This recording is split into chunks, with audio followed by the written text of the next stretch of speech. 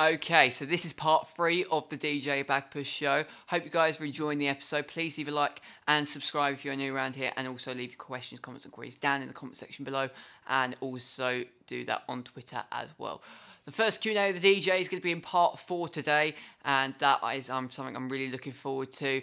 That will be in part 4, but before that, we have our third segment of today, and that will be talking about the remixing and trap saga, particularly on YouTube, which is another fan favourite genre of mine, keeping in line with my love for music, and now specifically what genres I'm talking about, plus the YouTube stuff, and talk about the Q&A with the DJ. Hopefully you guys really enjoy this episode. I'm really happy with how the episode is going so far. So, let's talk about the YouTube saga of remixing and trap. For those of you that don't know what this is, now, obviously, there are so many variety of, artists and tracks, and they normally are original. You have that original track and everything is fine with the world, but remixing has become a huge part of today's modern music age. Now, remixing is when someone else who has the rights and the copyright can take an artist's track and change it into making it sound something completely different. So,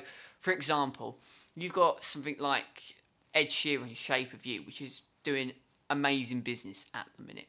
You say you've got Ed Sheeran's Shape of You. Now what you might be thinking to yourself is, okay, so how can we make that sound different? How can we make it modern, or how can we change it so it sounds something unique? It's the same track, but give it different characteristics to poise as a new track.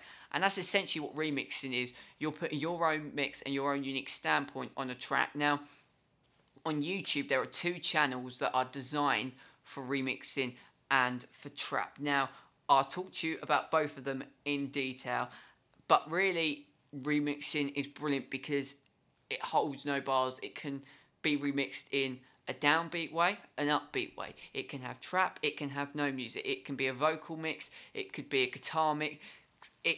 The possibilities when you're remixing are endless, but there are 2 channels on YouTube that are specifically designed for that. The first one is a channel called Proximity, which if you don't know what Proximity is, I'll leave a link to their channel down in the description below. Proximity has nearly 5 million subscribers, and it specialises in having loads of your favourite music, all of your favourite artists and tracks, but remixed in a different way. And their tagline is your favourite music you haven't heard yet, because it's a completely new, unique way that they're making this music and putting it out there on YouTube. Some of their finest moments, you've got like Naughty Boy, Sam Smith, La La La, brilliant remix on that.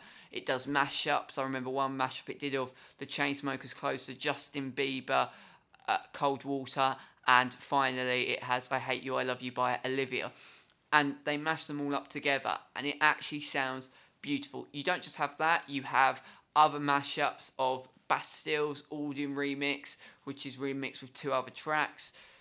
It's got so many different variations and different ways that they're remixing stuff, and it's absolutely brilliant. I can't recommend it enough if you're a person that likes remixing or wants to hear music done in a bit of a different way. If you are a fan of Ed Sheeran and you want to hear Shape of You, but you might want to hear it in a different way, go on to Proximity, and they have that, and they upload daily, so they give you daily remixes every single day. And I look at it and there isn't really a track that I know of that is popular that is not on Proximity, which has been remixed.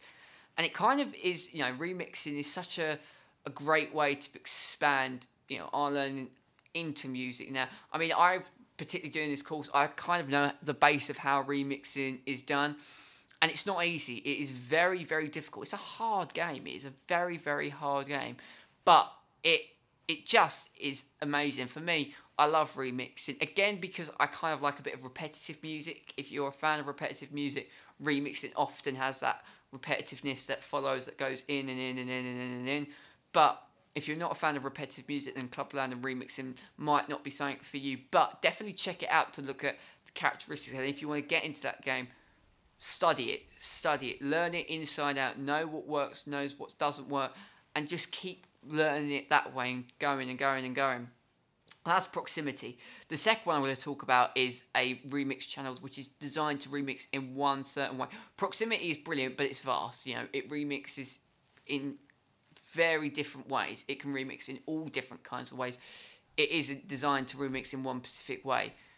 There is one channel on YouTube that I love remixing, which is designed to remix in one different way, and that is Trap. And their channel, which if you know Trap, you know this channel, Trap Nation.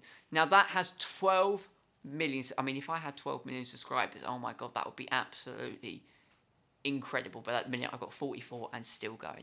But you know, Trap Nation has nearly 12 million people listening to their music, and they remix songs that you know, top tracks, many artists, but the beauty of them is that they all remix in the trap sort of way. And trap music is basically using bass and using, you know, drum and bass, and having that standpoint, basically like that logo in their music. Trap music is absolutely brilliant. I love trap music. It really reminds me of, you know, naughty music that you find at kind of late parties, and it really does work. And some people absolutely hate remixing, but trap music to me has its own uniqueness because it's that one thing. You go onto Trap Nation, you're seeing it for one reason and one reason only: trap music, essentially. Also, what's great about trap music is that, to me, it has uplifting moments. Now, I love music that has that uplifting tendency in it. So it raises the bar and then it takes the bar back down, raises it again, gives you a really nice, you know, uplifting chorus line, and then whacks in with the drum and bass. I love that. I think that's absolutely brilliant. But what trap music does is it gives you that, you know, it gives you that uplifting, so you think, oh, this is brilliant, I really like this, it makes me, and then it hits you with a bit of drum and bass. So it's almost like it lifts you, but then it punches you, but in a very good way, if that makes sense. God, my analogies today, oh my god. But yeah, remixing to me, I absolutely love remixing. Proximity is brilliant if you just want something chilled back, something that is broad, that you want to find lots of different things. And Trap Nation is that sort of thing, which is very kind of down to the point. You know, people really love Trap Nation. If you love trap music, that is where to go.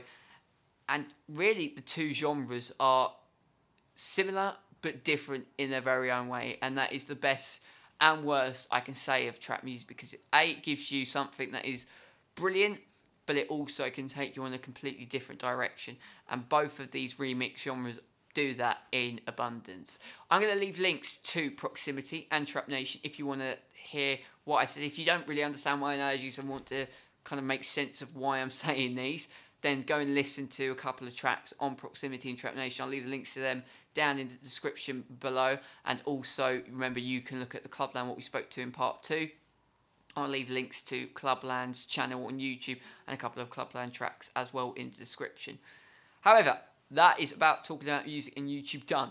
Part 3 is now over, and we're going to end the episode on the first ever Q&A with the DJ. That's going to be in part 4. Again, I've left the links to all of the parts in the description, and you can look at the playlist on my channel. This is going to be very exciting. Let's start the first ever Q&A with the DJ in part 4. Let's go.